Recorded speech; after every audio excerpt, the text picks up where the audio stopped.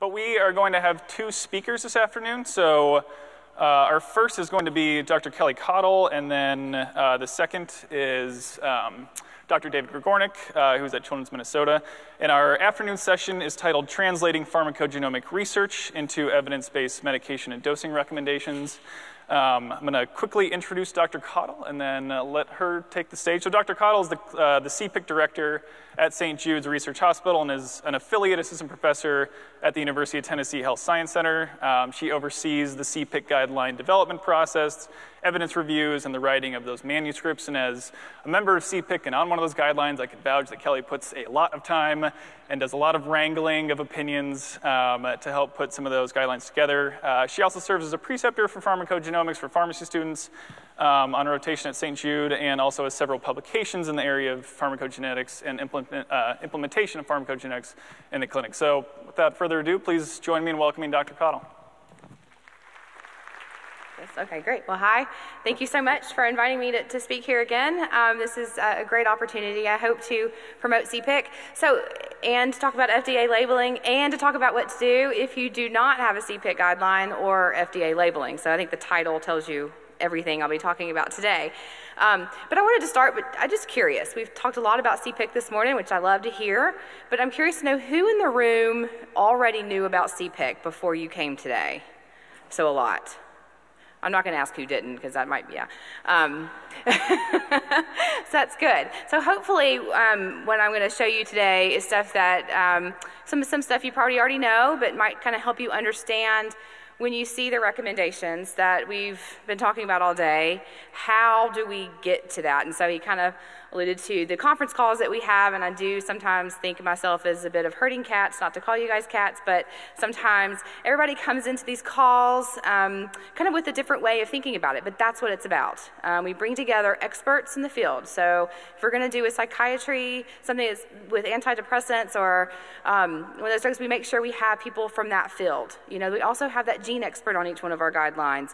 And then of course we always try to have the voice of somebody who's implementing pharmacogenetics, so that hopefully we're getting a lot of perspectives on each one of our guidelines.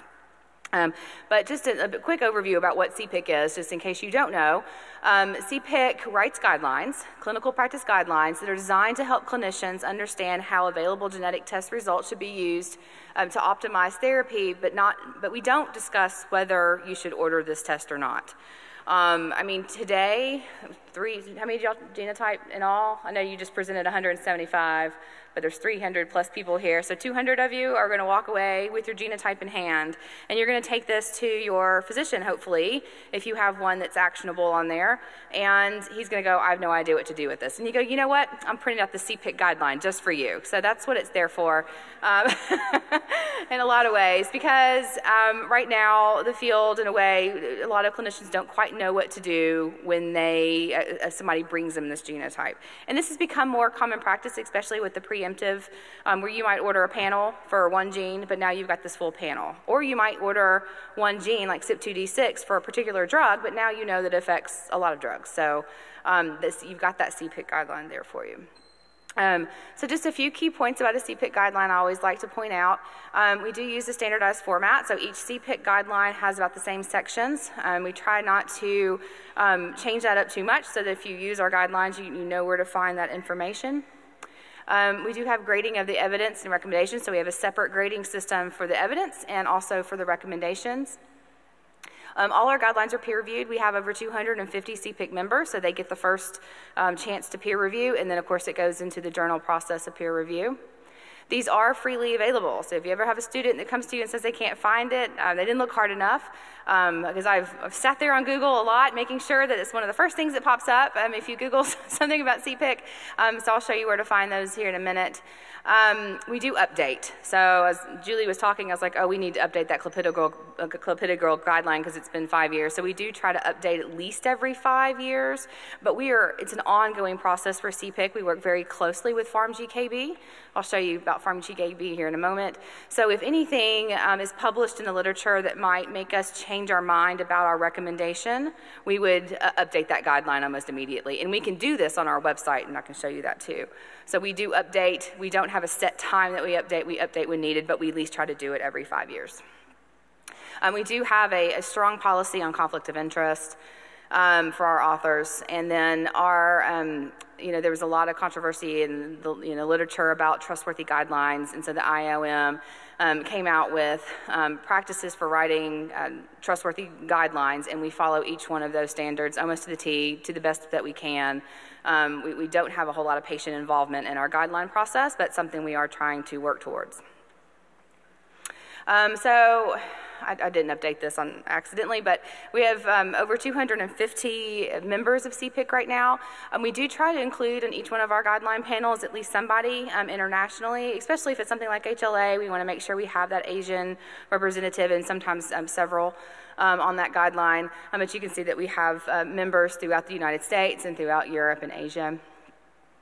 To date, okay, we have 20 guidelines that cover over 40 drugs, and it depends on how and what list you count, but last time I counted, I think we were at 42 drugs. And so this slide, I know it's very busy. This I have on the CPIC website under resources, so and a lot of the slides I'm presenting today just about CPIC are available to you freely. I do try to keep those updated, so if you're interested to see what we're working on, you can find them there. You can find it there. I will tell you, good news, we are submitting the TPMT NUD-T15 update. So the TPMT guideline is now going to include an additional gene, NUD-T15. That will be submitted next week along with the RYR1 inhaled anesthetic guidelines. So both of them will be going in. We just finished CPIC review for both of these. So I wanted to talk a little bit. I get a lot of questions about how do you evaluate the evidence before a CPIC guideline. So I think this is the best way to think about it. So the first thing you have to think about is that gene-drug association, right? I mean, is there an association between this genetic variation and drug response? And so, of course, we look at observational studies, if there are randomized clinical trials or studies, preclinical, clinical studies, case reports. Yes, we look at case reports that might be more hypothesis generating, but at least it makes us aware that there's this particular variant and then somebody had a toxicity with it. And then we, of course, use in vivo PK data in functional studies as well. But I think, so I do get a lot of emails, being the CPIC director, about, hey, there's a lot of great association with this particular gene and this particular drug, and why is there not a CPIC guideline? And then when I really start thinking about it, my next question is it actionable? Is there something I can do to change prescribing of this drug? Because until I can, there will not be a CPIC guideline. And so things that we think about, and I'll give you a good example here that we've seen a lot about today, CYP2C19 and clopidogrel, because it's kind of our slam dunk right now, I think. But it's first you got to think about therapeutic index. If a drug has a very large therapeutic window, really maybe having your poor metabolizer of that particular drug, maybe it doesn't matter that you have the higher levels of that drug. You're not going to see much toxicity. So that kind of is really important. Severity of disease, what are we treating? How important is it that we get the right drug to the right patient at the right time? How important is that? The consequences of suboptimal prescribing. Obviously, if we give too much of the drug to this patient, will they have toxicities? Or, of course, if it's activated, the opposite, and vice versa. And then, of course, the availability of a genetic test. If nobody's doing a genetic test for this, and actually this is my response a lot back to these emails, is yes, I agree that there's a lot of great evidence there, but nobody really tests for this one yet. And then availability of and the evidence for alternative therapy. So the first thing we do is, of course, we look at the evidence. So let's go through an example. I'm going to go through this quickly because we've seen it now, 4 times today, I think. So we know that clopidogrel requires CYP2C19 to be activated in the liver. We have good studies that show an association between more CV events with particular CYP2C19 alleles. Okay, so we've got good, strong evidence for an association. Now let's talk about that clinical actionability. So is there a narrow therapeutic index? Absolutely. We've got bleeding on one side, thrombus on the other. Severity of the underlying disease, yes, of course, we're preventing stroke, myocardial infarction. Consequences of suboptimal prescribing could be very serious. Availability of a genetic test, yes, this one's being genetic tested. And availability of and evidence for an alternative therapy. So if we aren't going to use clopidogrel, do we have another drug we can recommend? And this right here is where we stop some CPIC guidelines because there's not an alternative drug yet on the market that's been shown to be just as good as that particular drug that we're looking at. So, but in this case, yes, there is. And so this is available also on our website, so this kind of walks through kind of the way we think about genes and drugs. There's actually a full list of gene drugs. I'll kind of show you a snippet of it later, where we've gone through a lot of drugs. So pretty much if there's FDA labeling on the drug or a PharmGKB clinical annotation level is around a 2B, a 2 or higher, we've got a list of all of these gene drug pairs, and we've kind of preliminarily assigned a CPIC level. So what do the CPIC levels mean? So if you go to the top, is there a pointer? I guess not. If you, there's a pointer. Let's see. Oh, see it? Yeah. You see? Let's see. Oh, that's okay. Oh, I see it. I see. Sorry. Thank you. Ah, there we go. Okay, so if you start at the top up here, one of the first things that we do ask about is the gene already subject to a CPIC guideline? And this is a lot because we've already providing one recommendation for CYP2D6, is more likely more people are testing for it. So, and then a smart clinician is going to say, hey, I know this, this drug is metabolized by CYP2D6. What do you know about other drugs? So it kind of does get a higher priority for a CPIC guideline. We, of course, evaluate the alternatives and the evidence, and then we assign it a CPIC level. So a CPIC level A or B means that we know that there's a prescribing action that will be recommended. CPIC level A is when there's a strong moderate recommendation. B would be likely optional. But we do know that there's some actionability there. A CPIC level C is where this is being tested for. It's already subject of a CPIC guideline, but really right now, no prescribing change based on genetics would be needed or warranted. So that would be given a CPIC level C. For ones that are not already subject to a CPIC guideline, we think about a lot of things. If this is something that's been brought up into another professional society guideline, so people might be asking about it, that might kind of move it up on our list. We listen to our members, so I get a lot of these gene drug pairs nominated by our members or sometimes through the FDA labeling.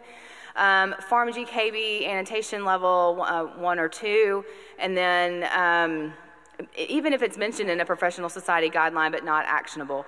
And so we would evaluate the alternatives, evidence, and degree of testing, and we would assign an A, B, C, or D, but in this case you could also have a CPIC level D where we're probably not going to evaluate this one any further, probably not going to be a CPIC guideline, and you'd have to go to PharmGKB to see more information, but I'll show you how to do that as well. So again, all this is listed on our website, and so if you're ever curious just a little bit more about how we prioritize when we're going to start a new CPIC guideline, we have all of this listed out here. If you want to know what we're working on, this is also listed here. And I do try to keep it up to date as much as possible. All our guidelines, again, are freely available from the CPIC website. That's cpicpgx.org. And you can see this is, I've talked about the guidelines page and the genes drugs page. It's links from the home page there. So let's walk through an example. I think we've just seen this one too, but that's okay. Each one of our guidelines has its own webpage where we are linking to the full guideline and to the supplement, and under here, you can't see it, we have a lot of supplemental tables that help you implement the CPIC guideline into the electronic health record, or at least we're trying to provide these types of tables. So you can freely get these here. First step of a CPIC guideline is our evidence review. Sometimes we only have a handful of studies we're evaluating, but I'll tell you right now, for CYP2C19 PPI, we've identified over 220 studies. So if you ever wonder what takes us so long to get through a CPIC guideline, sometimes evidence review can take up to 6-7 months just to get through all that evidence. But what we do is we combine the evidence or the outcomes into major findings, and you see here's one major finding that these particular papers here support, and then we grade the particular major finding based on that evidence here. So we have a strong, moderate, or weak, and this is how I like to, I think when I talk to the authors, this is what I say. So high, we don't expect the net effect to change, right? So the magnitude of the effect and the direction of the effect. So that we might get a high. Moderate is maybe, we know that the direction, so we know there's going to be decreased metabolism of this drug, is not going to change. We know that direction is going to be decreased. However, maybe the magnitude might change, if we have more evidence to support it. So that might get a moderate. And weak is really where just the evidence, weak is generally, I think, fairly obvious when we're discussing the papers, where the numbers are just really low in the papers and we really just can't make any decision if this is actually really does support the statement or not. So we've just saw the table 1 right before this, but it's really important, and a huge step of the CPIC guideline is defining allele function. And allele function is very important in assigning phenotype, okay? So you've got here, let's go with the CYP2C19 intermediate metabolizer example. See how it's defined? It's defined by the combination of these 2 alleles. So a person with 1 normal function plus 1 no function allele would be defined as an intermediate. Well, now we have to define what normal means and what what a decreased function means. And so we have a supplemental table where we do this. This has become a very huge part of the CPIC guideline, where we are defining function, trying to be as systematic as we can. There's a lot of in vitro papers that are very difficult to get through. Assays aren't very good, so this has not been an easy task for us. But where we feel like we can assign function, we do to each allele. So even if it's a rare allele, if we have enough information, we feel like we can assign function, we do. If we do not, we call it uncertain function. But this has become a 4 or 5 call sometimes thing that happens with our guidelines, especially for genes that aren't well established. CYP2C19, CYP2D6 don't take as long because we've got several guidelines on these, but for newer genes, it does. So we're going through this process for CYP2B6 right now, and it's been a process. But after you've defined it, you know what your phenotype is, and this really does affect all the way up to the recommendation because our recommendation is based off of that phenotype. And so we've kind of gone through this one. I think this is the example for voriconazole and CYP2C19 in adults. But we also do score the classifications of the recommendations, moderate, strong, or optional, or we have a new category, so this is kind of something new, which is really why I wanted to show this to you, is that we have a new no recommendation, and this is because we really are being pushed to start evaluating and producing guidances on these gene-drug pairs where we don't think are actionable, and so we would say there's no recommendation at this time, which could be clinically just as important as to act on it, honestly. Okay, so I'm going to switch gears a little bit. So I've told you a little bit about CPIC, how we get to that. And one thing I forgot to tell you about the recommendation is that we really do have many calls on that. We talk about the wording of the recommendation. When you see the 2 sentences that are there and that you have no idea how many edits it's gone through, we've argued over the word consider.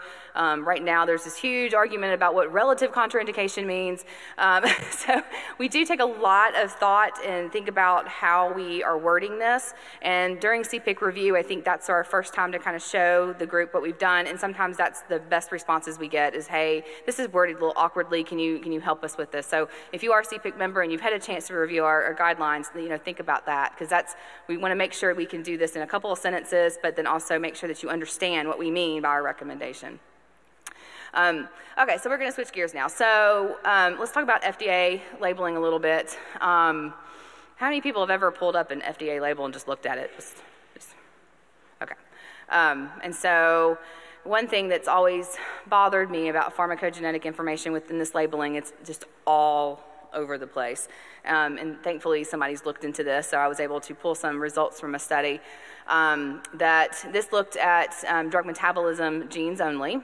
But they looked at information and recommendations in FDA labeling. They found it for 84 gene-drug pairs were identified with PGX related to drug metabolism. Not recommendations, but just drug metabolisms. And so you'll see there are a lot of different places where you can find this information. So I can't imagine a busy clinician, having to pull a label to find out if there's any, correlation between CYP2D6 and this particular drug, because it's really not going to be in one particular section. It's not standardized. And what happens is this information that gets translated into the drug resource in the same way. So I go to LexiComp or Micromedics, and my gosh, it's all over the place. You can't find it. And the ones in red, this is where you might actually find actionable recommendations, and it's still not standard. Sometimes it's in the warnings, sometimes it's in the contraindications, sometimes it's in the dosing, dosage and administration, sometimes it's in the box warning. So it's really all over the place. But PharmGKB to the rescue. So if you don't know about this, hopefully I'm teaching you something. There's a mechanism on PharmGKB. So if you go, let's say search for voriconazole, and up pops this. You can you get to click on drug label, but it's easy to find. And I've got here, of course, the URL here as well. But they break it down for you, and they show you how much information is in the label, and I'll show you, they actually show you where in the label the information is. But they call it, is it actionable, is it informative, and I'm running a little on time right now, so I'm going to kind of hurry through these a bit, but all this information is here on PharmGKB. And so you can see here, it tells you what they mean by, does the FDA label require testing, is it recommended, is it actionable, can you act upon it? Or maybe it's just informative. So important information that you can pull quickly, and lo and behold, they even have a summary of what the label says, and they don't just do this for the FDA, they do this for other labeling that might be out there. And then, if you click on, I think, here, this voriconazole drug label, you can pull up the drug label and they've got it highlighted in there where this information is. So you can find this, you just have to go through PharmGKB, I think, to quickly find this information for a particular drug. And they're pretty good about updating this as well, I've noticed. So now what do? You've got this gene-drug pair, there's no CPIC guideline, there's nothing in the FDA label about it. What do? So let's do a case. So you have a neurologist that comes to you and wants to know if there's any kind of pharmacogenetic implications for SCN1A and anti-epileptics. And he's really wanting to know about phenytoin and carbamazepine because he's got this patient, or she's got this patient with this particular genotype here, okay? This right here is Serene Hadar. I put her picture here. She's the clinical coordinator for our pharmacogenetics program at St. Jude. So when I was asked to put this together, I turned around and asked her, what's a good one? What do you get asked about a lot? And she told me this was one. So hopefully this will be something that you get asked about one day. But also, it's not on your one-on list. I made sure of that. So unfortunately, not there. But I think for a good reason, though. So don't start testing this one. So what is CN, I got that backwards, SCN1A? It's just a voltage-gated ion channel implicated in a genetic epilepsy. It's a sodium channel, but it is a major binding site of several anti-epileptic drugs, so it makes sense that if a drug's not going to bind the same, then it might not work as well. This gene is tested, which is why I picked it. I think it's part of some prenatal screening. So it could be that a patient has this, or I think sometimes they might do this when diagnosing epilepsy. And so the first thing I would do is I'd go right to the CPIC drug site and see, because we've kind of already pulled as much as we can from the literature on some of the ones with the stronger evidence. And so we can see here that we've given it a CPIC level B, which means we think that there is actionability there, so that's good. And PharmGKB gave it a 2B.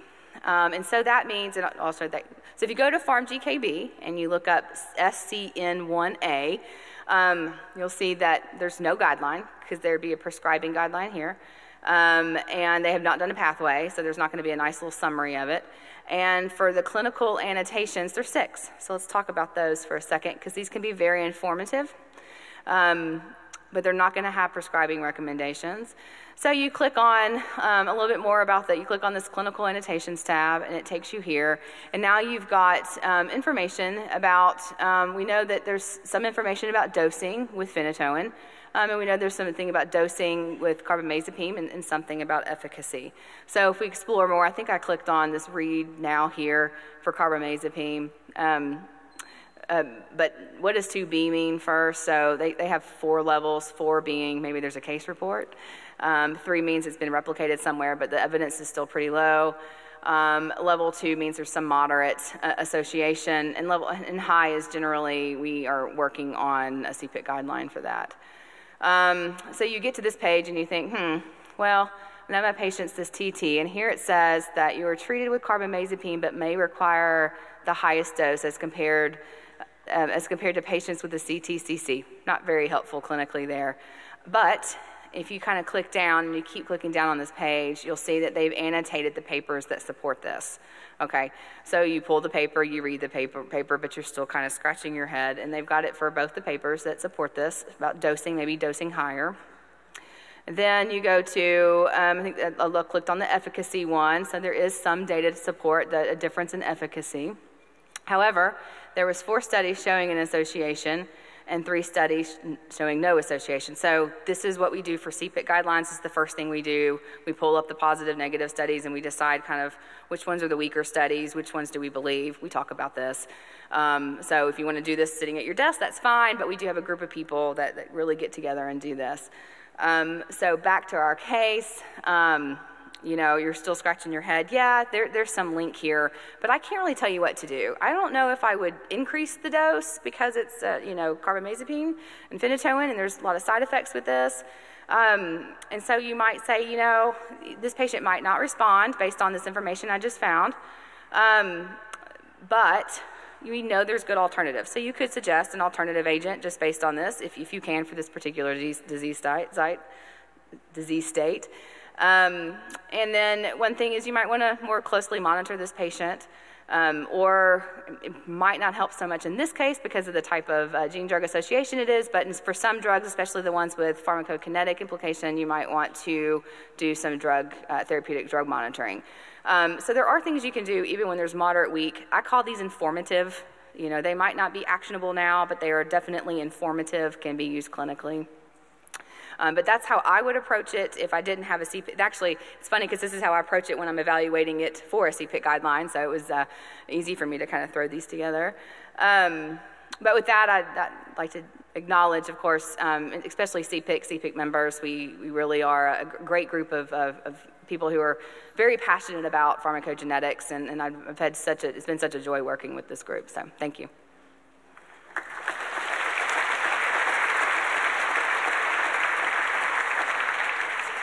All right, thanks, Dr. Caudle. Do we have any questions from the audience? I have a question. Yeah. Hi, my name is Mary Toma. I just wonder why you don't use more meta-analyses when you're coming up with your recommendations. We do look at them, and if there is a good one, you'll see a nice paragraph generally in the actual guideline, kind of describing what that found and how we did use that. But we do try to do a systematic review from the very top to the bottom and include everything we can. But we definitely do. They don't get included in our evidence table, but they're most likely discussed in the text and how we did use it when we're coming up with the recommendation. But you don't actually do meta-analysis on the data, though. No, it would, if there were simple ways to put the outcomes together in a measurable way for a lot of these, we probably would, but it's very difficult when you start really looking at how they've genotyped, how they've compared their comparison groups. It becomes very messy and tricky, yeah. For some gene-drug pairs, yeah. Dr. Van Ness? The CPIC also includes the Dutch Working Group recommendations. By and large, you're in agreement, but occasionally there are some disagreements in recommendations. How do you resolve those? So I think there's two ways to look at this. So one is we do have some differences in the way we translate genotype to phenotype. We are working to get that resolved because I think it's really important that those match up. When there's differences in recommendations, there's a few things that could be. One, we've noted that they haven't updated their guidelines since 2011. So in English, they have updated them, they're just not in English. Okay, so we don't have access to them now, but you know they are publishing their own independent guidelines now too. So, but that's one reason. So we might have some studies that might have changed our recommendations since 2011. The other side of this is practices are different in different parts of the world. And so sometimes a difference in the recommendation might just be a preference to the way we treat our patients differently between the two countries. We actually wrote a paper on this, comparing the CPIC and the Dutch guidelines, and we worked together to come up with that, with the thought that at the end of this, we would really start putting our heads together on how we can really work together and it might be that one day we're publishing a few guidelines together where there's not that many differences in the way we practice for those particular drugs. All right, thanks, Dr. Caudle.